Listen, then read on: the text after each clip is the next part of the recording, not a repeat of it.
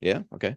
Absolutely, they know. So most central banks are run by very intelligent and skilled people who've passed all kinds of economics degrees and law and so on. They know what money is.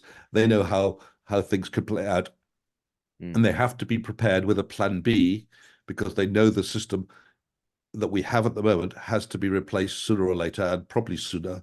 And they need to. Those who know and those who've got the power to do so are Mm. basically saying we've got to jack up our gold reserves.